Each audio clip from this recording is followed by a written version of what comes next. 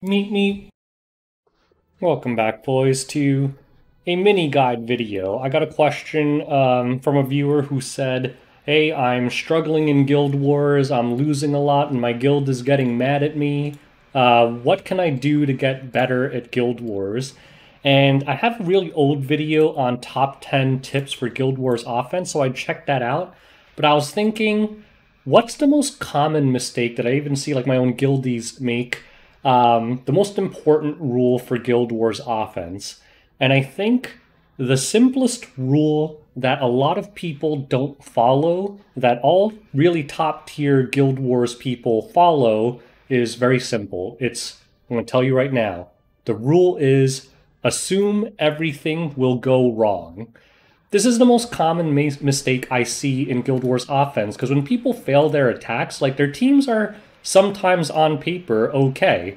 Like like this one is okay, but I'm guessing he just got really badly RNG'd, right? But that kind of stuff happens all the time. I've lost to it. It happens even to really great Guild Wars people. So when I say assume everything can go wrong, you have to craft a Guild Wars offense where basically you assume that everything that you need to land won't land. Everything that the other team needs to land will land. If all those things happen, do you still have a chance? Like a lot of people, like a perfect example is something like this. People just be like, oh, it's a cleave team. I have a fast unit. I'm going to bring it. But you should never do that. If you're going to speed contest defenses, you better know exactly what their speed is because a guildie reported it, and be at least 15 speed faster than that to account for speed RNG. But when people fail their attacks consistently, that's almost always the mistake. They made assumptions that were incorrect. Or they'll do something like assume, and we're going to show an example of this later, assume that they know the speeds. Like here, let's say you bring like an Oxlot's Opsig Cleave for this one. Be like, oh, that'll be okay. I'm going to outspeed it, but who knows? This could be a 290 speed RB. Is that likely? No. So if you're the first person to hit it, you should always use something very safe. Once you have guild notes on your Discord and you know the entire defense's speeds, then you could come up with very fast offenses, because if you know you outspeed this, you could just cleave it down, right? And you know it's not on MLDB or whatever. But as the first attacker, you never have that information, so it's best to use something super safe like Ruel DC Crow or something like that, because a lot of people will build really weirdly built units to trip up common counters like Landy FCC. I've seen a lot of people build like 300 speed Landies just to throw off like Oxlot's cleaves and kill you in the opener. So overall, that is the most important rule about Guild Wars offense, assuming everything will go wrong. A lot of people will make offenses like, AOL or something, where you're like, oh, I'm just going to unbuffable them and I'm going to win. But then they get triple resisted on unbuffable and it's an automatic loss. These are bad offenses. 15% doesn't sound like a lot, but over the course of a season, you're doing a lot of Guild Wars, and 15%, if you're relying on that, basically it means what, like 1 in 6, 1 in 7 matches, you're just going to lose to bad luck. In a top guild, that'll probably just get you kicked overall. My guild's pretty casual, so we don't care. We let people do whatever they want. But in a top guild, if you're losing 1 in 7 times, my assumption is you're going to get the boot hammer pretty quick. So if you're really trying to win, make sure that you're assuming everything's going to go wrong and still making a team that has a high chance to win anyway. So again, there's a situation where stuff goes so wrong that you can't win, but, usually if you have a good enough team, if it goes 80% wrong, you should still be able to win. And we'll show you examples of teams that can't lose, teams that might lose if you have bad luck or, you misread the defense. So let's just go straight into matches now. All right, so we talked about how you should assume that everything will go wrong. Some people, like I said, are way too optimistic about how the fights are going to go. So let's theory craft, before we even start this match, the worst case scenario for the top team and why we basically can't lose. So what's the worst case scenario? Cerise lands every debuff, Summer Isseria gets bombs on everything, and Apoc Ravi doesn't really matter what she does. But let's theory craft this, right? So let's say Cerise lands everything, and bombs go on LQC and Maid. My Maid is likely going to resist it, but let's just assume that she gets bombed. Summer Saria sets it off. Both Maid and LQC are brought down. There's no way a bomb with no attack buff from a Summer Saria will one-shot either of these heroes, right? But let's say it gets them really low. She detonates them, and one of two things will happen. Either Apoc Ravi kills the LQC, because at that point it'll do enough damage for her to finish it off, or she'll kill the Maid. But if you look at that situation, either way we win, right? Because Apoc Ravi won't go on Mediator Cowric, so if Maid dies, then Mediator Cowric cleanses LQC, and then LQC bombs Apoc Ravi, and these guys can 2v2 these two. Or the other situation is Apoc Ravi kills LQC, Mediator Cowric cleanses Maid, Maid revives LQC, and then LQC bombs the Apoc Ravi. So you see, in either situation, basically we win. And the bottom one, that's just going to be really easy because Rem's just going to destroy this even if Mercedes hits me every time. And it's almost good if Mercedes hits me because then I could just horse something. And I think the team just doesn't have enough damage. But let's see in practice how that plays out. And you're going to see that the top team literally cannot lose against this defense. So blam, see what happens. Yeah, my Maid just resists everything. You know what? So we planned for the worst case scenario, but this is as good as it's going to get, right? They landed 0 bombs. We cleanse everything. Apoc Ravi will go on LQC, I think. And you're going to see that there's absolutely no problem here. It's already GG. So, their only real DPS. I'm gonna rip her face off. 40,000 damage. We'll switch to the Isaria. That's almost dead now. We have immunity, so they can't even stun anything, really. And as you can see, we're going to win here with like 100% HP. Let's just go on Cerise. And then bonk the Isaria. And clobber the Cerise. Alright, for the second one, like I said, they just don't have enough damage. We have 2 water units and a Ruel. Kisei can't reset anything except Rem, and we don't care if she resets Rem. There we go, we get a counter right away. The stealth is gone. And once we kill Kisei, we'll get Demon Form. And it just gets even easier. So if Rem dies, that's fine, but I don't think she will. Okay. It doesn't really matter. We don't want to heal the Crow here, right? Because we want her to stay low. We'll push this back. You could see Crow starting to take some damage.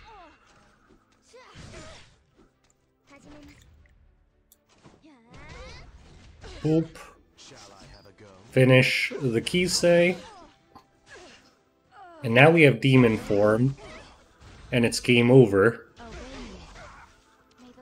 We could heal Crow, but we're not.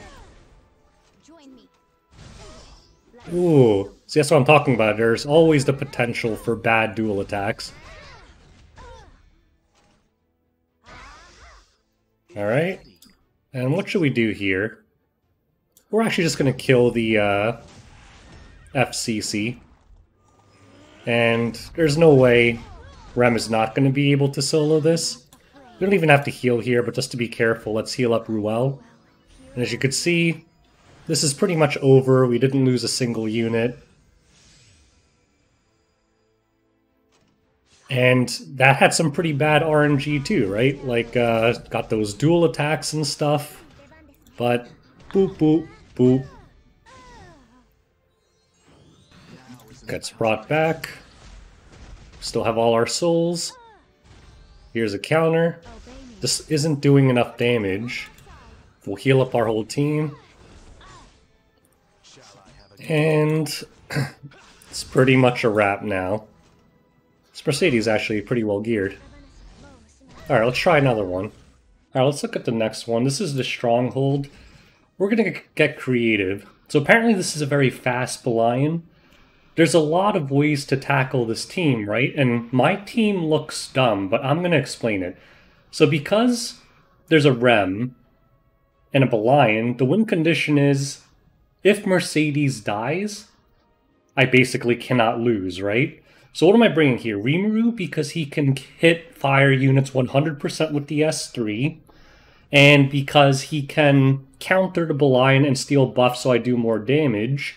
These two have immunity, Violet doesn't, so he might get hit in the opener, but it's not a big deal. And the idea is pop the Mercedes with Rimuru or ML Kawazu, and then finish her off with the other one. I don't know what the turn order will be, but the point is Mercedes will die in the opener, and then Violet can easily solo Belian and Rem. Rem will basically just heal Violet, so I don't care if these two die, because I don't need them for Guild Wars. The second one looks weird, right? It's like, why are you bringing Mediator Cowrick and Champ Z? Well, again, I'm planning for the worst case scenario. Now, really, this will work, right? This honestly works most of the time. But there are cases, like, you gotta plan for the worst case scenario. What if Cerise gets, Champ Z resists both of Cerise's debuffs, resists the bombs, and never counters? Then we're kind of in a bad spot, right? So we're bringing Mediator Cowrick just in case to cleanse everything, because all three of these cannot one-shot through FCC anything. And the thing is, if it's a standard speed RB, we can just kill the RB anyway, and then these two can't do anything, because they'll start debuffing Champ Z eventually and die. So let's see this in practice, but this team should be 100% pretty much. So let's see. Let's see the fast Belian. As expected, my guildie was correct. It's a very fast Belian. Counter here. We get Vigor up. She actually didn't have any buffs, so we didn't do anything, but that's okay.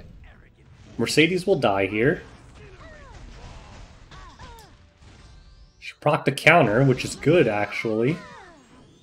Actually, no, it's not good, but doesn't matter. Now let's finish her off. They actually built an anti-Rimuru team because they have no buffs. But Mercedes is dead. And now, basically we can't lose, right? If this Rem counters and Belian counters every time or whatever, like, still, we should be Gucci. As you can see, my Violet got hit. She even procs DS2. But Rimuru gets pushed up. I think we might not even lose anyone. We finish off the Rem. And at this point, yeah, there's really no way to lose. Maybe we lose Rimuru, but he might actually even survive this. Alright, so nice and easy. Even though it didn't go according to plan because they didn't have any buffs, which is kind of weird. Alright, let's see this one. Let's see if it goes ideally. Ideally, Champ Z just counters everything in the beginning and they just die. Okay. The bomb... Do not go... See? The bombs did not go on Champ Z. They went on FCC. But we got weaken attack. Now we have weaken attack on Arby. And this is why we brought ML Cowrick. Now we have immunity, so we don't have to worry about being locked down. So yes, Champ Z cannot counter right now. But if Summerside Asaria hits him, she'll strip the immunity. Also, we don't really need it, because now it's a DPS race that we're going to win. So we're actually just going to finish off Arby. We have skill nullifier, so even with this Gab, can't do anything. We can't be slowed or anything because of immunity right now. And then we do this. We have the attack buff from Mediator Coward, so we're actually doing very good damage. Summerside Asaria goes down. And look, they're just doing 0 damage to us. This team doesn't have enough damage to Buster's tanky team, and we're basically going to win at 100% HP. Boop. And there you go, another clean one. Let's go on to the third fight. Alright, so none of the forts are open, so we're going to hit a random tower. Let's look at these defenses, and I'm going to take a risk on the bottom one. I'm going to explain why. So this top one is a terrible, terrible defense. Why? Because I could literally beat it with just that. And that's exactly what I'm going to do. As for the bottom one, I'm taking a risk here, right? Because theoretically, if this is like a 280 landy, I'm going to lose, right? But I don't think it is. We're going to take the risk. Also, my Opsig is on speed gear, so I might not actually be able to one-shot the Rimuru. But in practice, this is a very common defense. FCC landy, and if this thing is something that can be one-shotted by Opsig, which it generally is, this team is 100% against it. So let's see if this works. And I'm 100% sure the top team is going to win. I actually don't know about the bottom one because I could theoretically lose if it's a super fast landy or if it's a super tanky Rimuru. But that's the thing, you just have to understand the risks, right? So I'm really not concerned, because I really doubt that's a super fast landy. And even if it is, Carrot could theoretically maybe solo, but we'll find out. And as you can see, this is just going to be a massacre here. So never have triple same element defenses, otherwise something like this is going to happen to your defense. Like, there's no way that he could beat me. Alright. Amelia will be forced to attack me soon as well. Rem has a 0% chance of hitting my Violet, which means she's dead. Whap whap. Whap whap. And Sayanora's. Not only was it a 1v3, it was actually extremely fast and efficient. Alright, let's look at the next one. I think this is going to be a very quick one as well. Alright, so it was not a super fast landy. Doesn't even have guiding light, actually. And now we just boop, boop, boop. Boop, boop, boop. Rimuru is dead.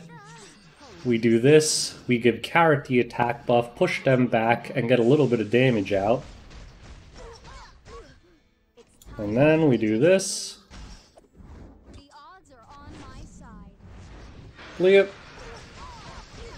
Landy's going to die, so we could just hit FCC. And boop, we could have soul burned that, but there's no need. And there you go. So these are just 3 quick examples of how to build Guild Wars offenses and adjust them to the defense. As you can see, on Guild Wars offense, as long as you have the right hero pool and the right strategy, it should be 100% for a lot of defenses and like 95% for very strong defenses where there's some RNG involved. Like, sometimes you're going to lose because you get the worst RNG, they counter 100% of the time, and it's like their whole team is on Unity set, and you get dual attacked 6 times in a row and die. It's just going to happen. But if you have the right strategies, overall, in Guild Wars, if you have decent enough gear, you should be able to maintain, at a bare minimum, an 80% win rate. But really, at the higher end, it should be closer to 90.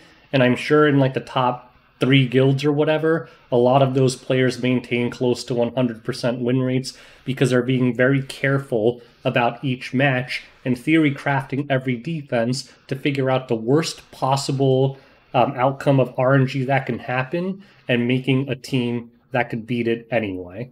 Alright, so to sum this video up, I'm going to go over a bunch of my previous Guild Wars matches and rate my own offense and, try to use that logic to figure out, was it a bulletproof offense or not. So top, 100%, there was no way my team was going to lose unless this landy outsped my Oxlots. But remember, I'm in a guild where we share guild notes about defenses a lot of the time, so I probably knew that my Oxlots would not be outsped by this landy. If I don't get outsped, there's a 0% chance I lose to this defense. For the bottom one, pretty much the same thing. There was a risk here, right? Because theoretically the bomb could have one-shotted my ML Celine, but through Aureus and barrier, because Cerise can't strip the barrier, probably not, because you'd have to do like 14k damage worth of bombs or something. And as long as this APOC Ravi didn't cut my ML Celine, that also had a 100% chance of victory. So I don't know because I don't remember the guild notes, but I'd say both these offenses were pretty solid. For the top one, that's pretty much 100% as well.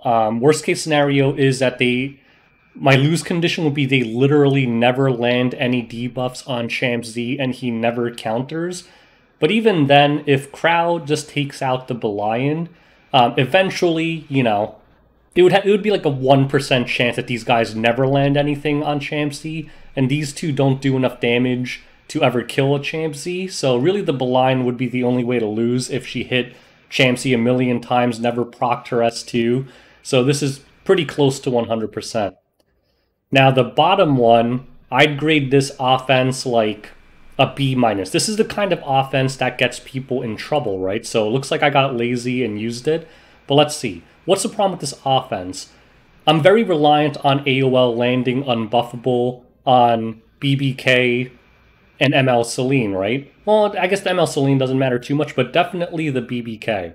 Why? Let's say I get 15%ed on BBK. Tomoka and Rimuru both don't have a strip, right? So I'm going to get one-shotted by this BBK. Like, a Tomoka is not going to survive a BBK S3. So I'm assuming that my strategy here was this. Land unbuffable and strip the immortality off BBK, one-shot BBK with Tomoka, and then S3 the ML Celine with Rimuru. But honestly, that also could have been bad, because what if my Rimuru couldn't one-shot the ML Celine for some reason because I didn't have enough buffs, and she resisted the silence and she brought BBK back? That would also be a death sentence for me. So this is an example of a risky offense that had really a 85% chance of success at best, because if I got resisted, I would lose here. So that's the perfect kind of offense I'm telling you guys not to use in high-end guild wars. Like, if your guild is pretty casual like mine, you could throw these kind of offenses in every once in a while if you're stuck and you don't want to spend forever tank and spanking. But in general, this is not a good offense. Top. Yeah, this is pretty much 100% because, I don't know, Rimuru is going to dumpster the Charlotte, and Meteor Coward counters that AOL pretty hard, so this is pretty solid. I suppose if the Charlotte was Super Beast or something, I still might have lost, but overall I think this is a low chance of losing. Bottom, we keep seeing this defense. That's an easy one. That should be pretty much 100%. Top, this is solid. Alandi is not going to lose to this defense. I suppose worst case scenario, Belian knocks Landy out of stealth and they abuse her, but because Violet is going to be glued to a blue unit, and Rem is not going to hit Landy, the only way for me to lose is if there's really no way to lose, honestly. So top is pretty solid. Bottom, yeah, bottom's pretty solid too. Yeah, because once ML Celine gets her S3 off, we kind of can't die, right? Because there's no Belian to deny souls. ML Celine could have soloed this as long as she gets her S3 off, and they have no way of stopping that. Rimuru could pop her in one shot, maybe, if they had enough buffs. But as soon as she gets the S3 on, because Maid is there to guarantee that happening, we could not lose. This one looks like we lost a bunch of units. This is kind of a bad offense, pretty risky. I would grade this like a C+ at best. So looks like the idea here was use AOL to cleanse the team, have FCC here to make sure ML Celine survive, because they don't have anything that goes through Aureus like burns or anything, right? So the idea here was have ML Celine survive long enough to get the S3 off, and use her, whatever, S2 passive to cleanse any possible stuns on ML Celine. And then she S3s and solos their entire team. But theoretically, we could have had some bad luck, like if they don't land crits on ML Celine so she doesn't counter, or she doesn't proc the special sword that cleanses blind. Theoretically, we could have lost, so looks like we lost 2 units. This is a pretty risky one, so this is not a good offense. The bottom one, that's pretty close to 100%. I suppose we could have lost if we just missed on B plus, I guess, because theoretically we could have missed on Riolet a billion times, right? But it looks like I factored that in by bringing in the crowd to horse it. So I assume the strategy here was Soul Burn, one-shot the Landy, and then just kind of have Crow and LQC go on Riolet, and eventually they would die. And because of the extinction, Landy could not be brought back, so the vast majority of the damage is done. So that's not a bad one. Top.